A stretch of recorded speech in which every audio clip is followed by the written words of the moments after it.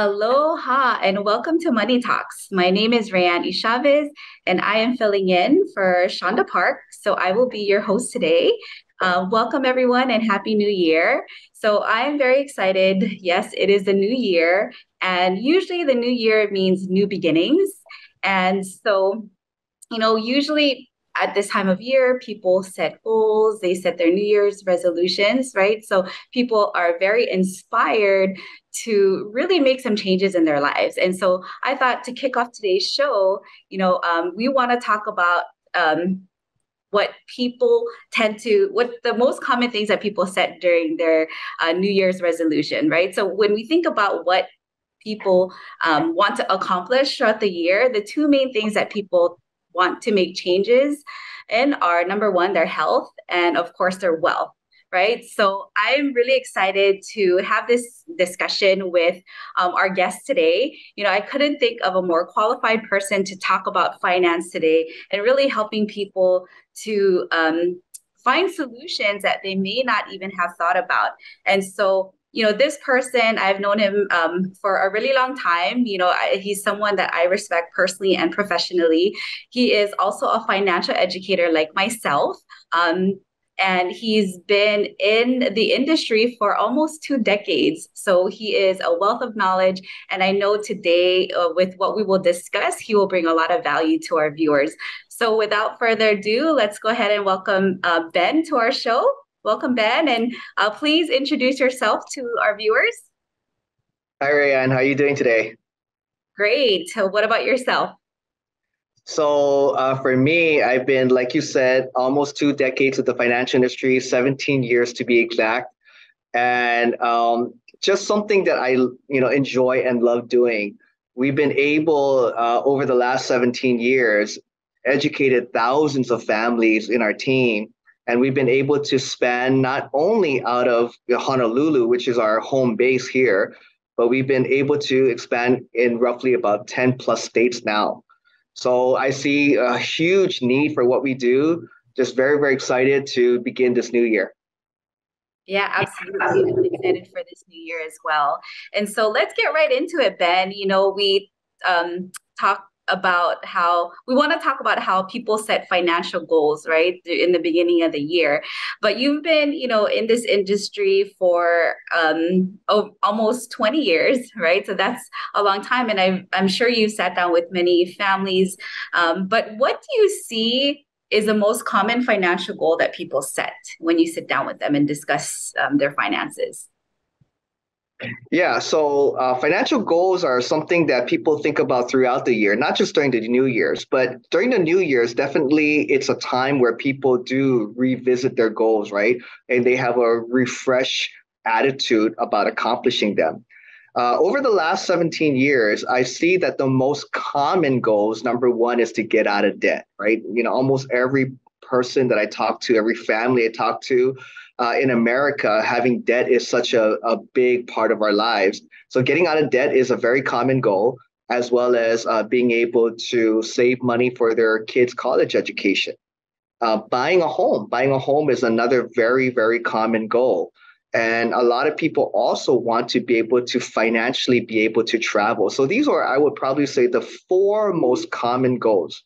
And, if you look at all four of these goals, it includes, saving and investing money, right? You want to be able to get to that point where you're able to, whether it's buy a home, get out of debt, travel, as well as help your kids with their college education.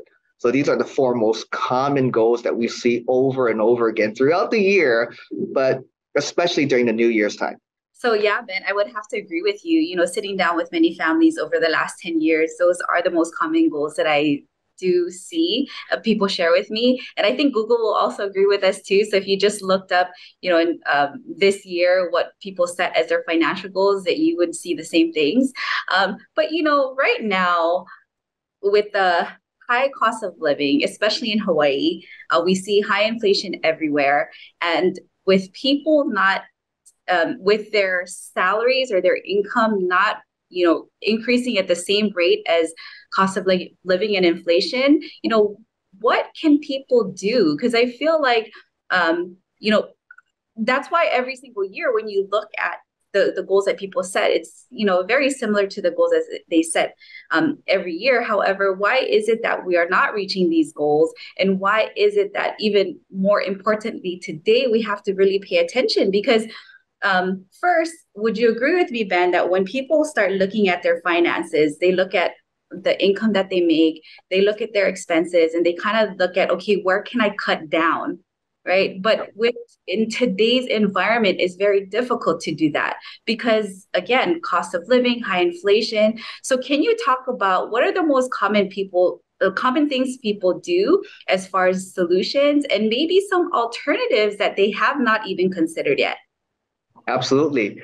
And like you said, a lot of people, they have the best intentions around the New Year's time. They want to accomplish all of these goals that they set out. But most people, this is what we're taught. We're taught that if we need to make more money, then the solution is either get a part-time job, or you try to maybe get a raise at the job that you're in, or maybe you make a lateral move, right? You don't work for this company, you decide that you're going to work for another company, and this other company hopefully offers you a bigger salary. But my personal opinion, those solutions may not actually help you accomplish what you need to. And the reason why I believe that is because whenever you make a fixed income, your dreams and your goals will also be fixed. So if a lot of people, what they think is, okay, my dreams and my goals are yay high, right? I want to be able to, live in a beautiful home. I want my kids to go to college. I want to be debt free. But when they look at their income, it doesn't match their dreams, right? So a lot of people, they go, okay, well, I need to make more money. So they, get another job. They try to, get raises, but that still brings us, maybe slightly closer than our dreams and our goals. And so a lot of people end up reducing their dreams and their goals to the, or their dreams and their goals to the size of their income. So in my belief, you need to have an income source that is not fixed. And, the most common way to do it is to be an entrepreneur, meaning to be a business owner. And so when you're a business owner, then your income is not going to be fixed, right? You're going to be able to, as long as you're able to service the market and take care of, people's issues, and you can find a solution for them, then your market could be limitless. Okay.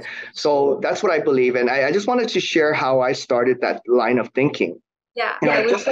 Just like a lot of people, my parents told me, okay, go to school, get good grades, right? And then when you graduate, get a good job that's steady and pays well.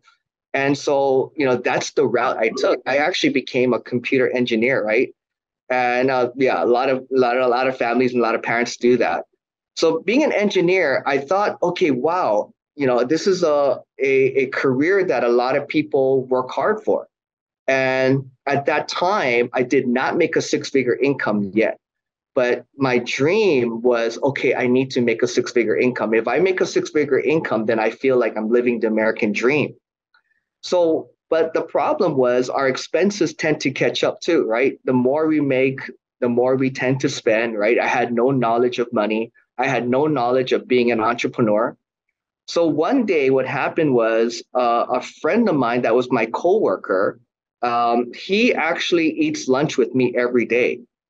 And this one particular day when we went out to lunch, he told me, Ben, I'm quitting my job. And I looked at my friend, who is my coworker. I said, why would you do that? Did you find another job that pays better? At this time, it was around 9/11. So jobs were scarce where people were getting laid off. And, he told me, no, I'm not, looking for another job. I'm actually going to become my own business owner. And I said, a business owner, why would you want to do that? And he said something I still remember today. He said, if you truly want to be financially free, you can't work at a job, because if you do, your boss will always dictate how much you make, what kind of dreams you're allowed to have. And if you want to build something that has no limits, you got to work for yourself and become an entrepreneur.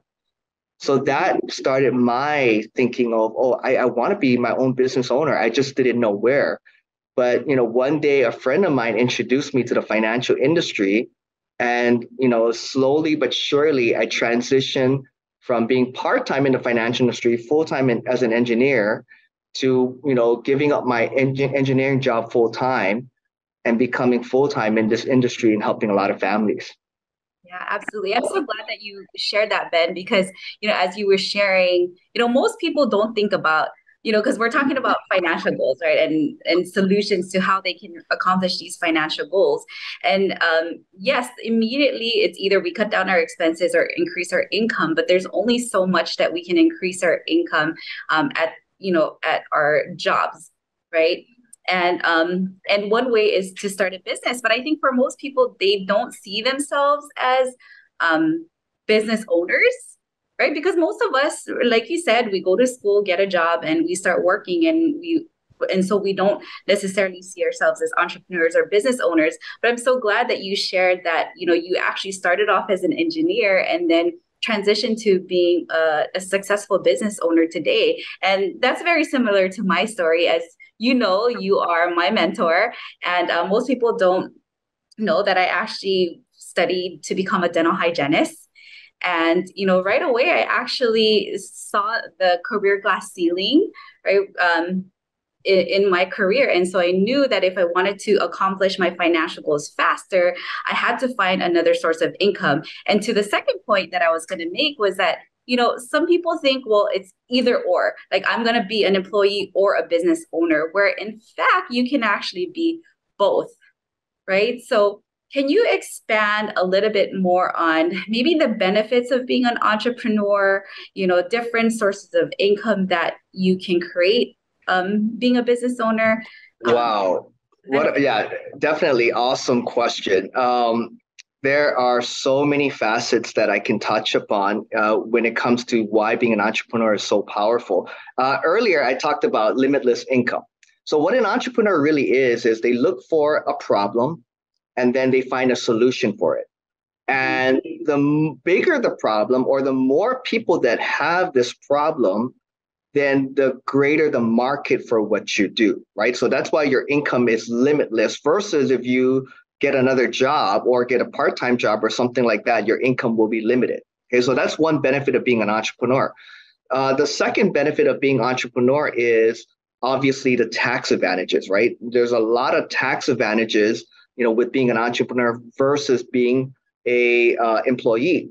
See, as an employee with a W-2, you have two major deductions, right? Your house, if you own a house, and your kids. But as an entrepreneur, almost every business expense could be a deduction for you, right? So you look at my business, when we, take business trips, our licensing, when we spend money on the office, right? When we hire staff, all of these things are now considered business deductions in our business, right? So we get a lot of tax breaks as an entrepreneur. But I would say, in my personal opinion, if you play the long-term game, which I like to play, is that being an entrepreneur allows you to create something we call passive income. Now, most people in the world will make something we call active income, right? Income that they make when they go to work at their job. They're trading their time for money. That's what's known as active income. But a true entrepreneur, eventually earns passive income, which is income that comes in even though we're not actively working.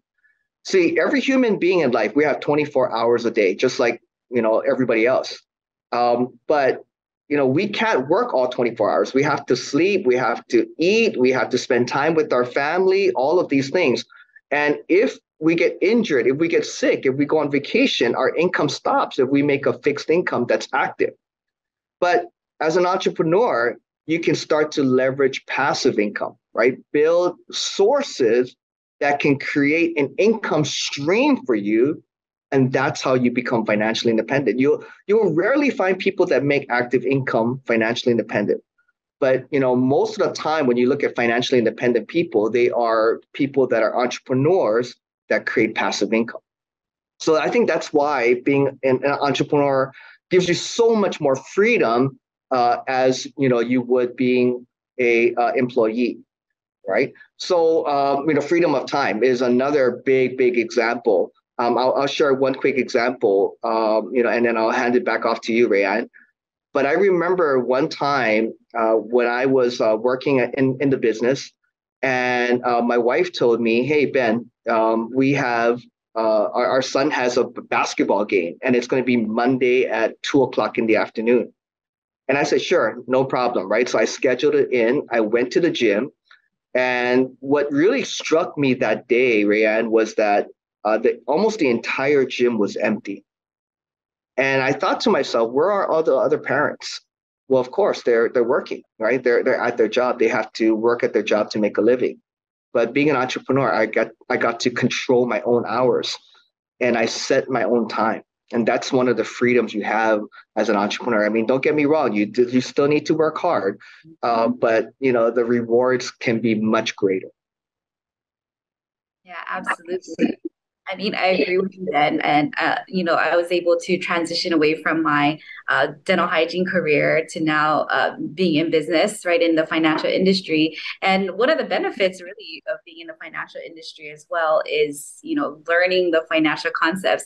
So I forgot to mention to you earlier, I know you said when people make more money, they tend to spend more money. Right, you said that earlier in the show, and there's actually a term for that, or if I think it's called Parkinson's law, right? So the more money you make, your expenses tend to, you know, um, catch up with the income that you make. And so I think that's why we see, again, going back to why people set financial goals and why maybe we need to also break that cycle and start to really change our approach and how we, you know, uh, how we approach our finances. And so I know, being a financial educator is really important. And another reason why I think that in addition to not just, working on these financial goals that we set, but I think sometimes we have to first, I think it's number one, it starts with awareness, right, Ben? Like if you're setting financial goals, that means you have some kind of awareness where you want to be somewhere better financially, right? So that's a very good place to be. Would you agree with me? Yeah, absolutely. I mean, first of all, you have to know what you want. The issue with a lot of people today is that we simply don't know what we really want. If you ask people, what is it that you want out of your life? And again, the goals that I mentioned earlier, right? Buy a house, be able to pay off their debt and things like that. Those are wonderful goals. But for a lot of people, it's more like a wish list item. It's not a actual definite goal. And one of the key factors that you'll know if someone is very serious about their goal or is not is, do they have a timeline? Do they have something very specific in terms of when they're going to accomplish this, right? Because when I ask people, okay, you want to buy a new home, when do you want to buy it by, or where do you want to live? What kind of home are you going to have? And most people's answer to those questions is, I don't know. Right? So when you don't even know what you want, how can you get what you want? So one of the things is, when you are setting your goals, be absolutely clear on what it is that you want. The more specific and more clear the picture is in your mind, the more chances you are, or the higher the probability of you accomplishing that goal. So awareness is absolutely critical. Yeah, I think those are some great advice, Ben. And, do you have any words of encouragement for people to kind of guide them in, maybe what they should do next, right? So I think that very first thing that you said, number one, be very clear with your goals, right? But what can you give them some tangible steps that they can take so that they can start off this new year great with their finances? Absolutely. I want to just encourage all of you that have, these goals and these dreams that you've been holding in, for a long time, right? You might be thinking about them for a while now, and you think, can I ever accomplish this? Earlier, you mentioned that a lot of people being an entrepreneur may never have crossed their mind, or maybe they never thought they could do it. Nowadays, with all of the opportunities that are available to us, whether it's online or whether we see a lot of, things that we can improve on and do better, it is, in this time and age, it is easier to be an entrepreneur than it ever was in the history of the world.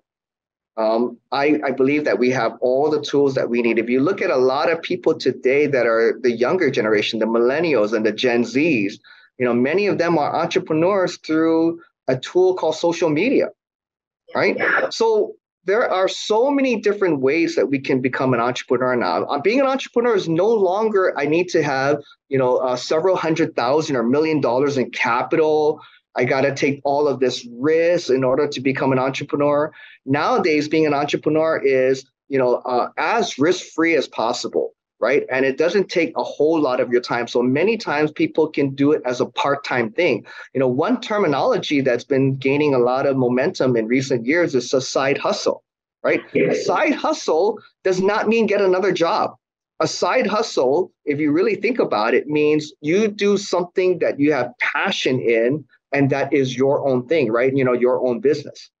So I think nowadays, everybody can become an entrepreneur. You just got to take action.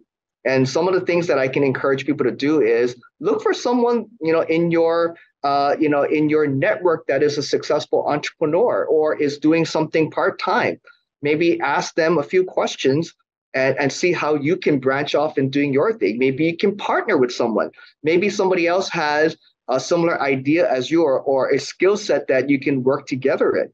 So why don't you work together and create a solution for somebody, right? It could be as easy as, maybe you and a friend get together and then you create a landscaping business and then you go from house to house and you help people during the weeknights or the weekends, right? But when you start to become an entrepreneur, your whole world changes because your view of how, money works, right? We talk about finances. Your whole view about how to generate money changes, right? Because for me, it was such a paradigm shift when I started to really understand active income versus passive income. So, don't give up. Being an entrepreneur is not going to be an easy journey, and it's not supposed to be, right? If it were easy, everybody would become an entrepreneur. But there are going to be definitely tough times and challenges that arise in your journey as an entrepreneur. But these are normal things that an entrepreneur has to go through. Right? When you go through these challenges, it actually makes you a more effective and a better entrepreneur. You're able to better solve people's problems. You're able to better help people, right? So I think that, today, again, I think there's so many opportunities, to be an entrepreneur. I'm in the financial industry and so are you. This is an industry that we're always constantly looking for good people. This is an industry that is a very high-paying industry and very underserved, meaning that there's so much market for what we do, but we don't have enough people to help more people. So if you go, well, can someone like me be part of the financial industry? Absolutely, because that's how I started. When I first started, as an engineer, I had no financial education or knowledge, no experience in business at all. But our program, Rayann, trains people just like me, just like you, to be able to be successful in the financial industry, right? So, if you are interested in learning more about what we do, how you can create an income part-time that could eventually, bring you the freedom that you desire, I know Rayann has some contact information, to help you wrap up this call. Thank you so much for that, Ben. Yeah, you're right. There are so many benefits. You mentioned some tangible benefits and intangible benefits to being an entrepreneur. And, I just want to leave the last few minutes for our viewers who are not quite ready to join a business or, become an entrepreneur. Can you share with them some resources at the Financial Center that they can tap into to really help them with their financial goals? Yeah, so absolutely. In our financial center in Honolulu, we do financial workshops every Tuesday night at 7 p.m. and every Saturday morning at 10 a.m. So these workshops are really good because they're designed to be very easy to understand. We teach topics like how to pay off debt, how to be able to invest, what are the ways that you can properly protect your family. So a lot of these topics that we teach in our financial workshops are very, very powerful topics if we start applying them. And our workshops are, a free, classes. It's open door policy. Anytime, somebody wants to come and take a workshop, they're more than welcome to. So if you're interested in, taking financial workshops, Rayann has some contact information for you in just a moment. Yeah, absolutely. We love those workshops. I think they are a great start to, and it really doesn't matter where you are financially, whether you have some experience or no experience at all. I think the workshop can really benefit anybody and everybody. In fact, we have all walks of life that come in and attend the workshop, from high school students, because I do believe that the earlier we start financial education, the better. So we have, people of different ages, people who have already retired, who are looking into maybe their next phase of in their retirement season, and where they have a lot of questions about Medicare, long-term care. There's so much that you can learn from the financial workshops. So we do want to invite every single one of you to come and join us. You'll see my contact information on the screen very shortly. So give us a call. And until we see you next time, I just want to thank you so much for joining us on this show this afternoon. Have a wonderful day.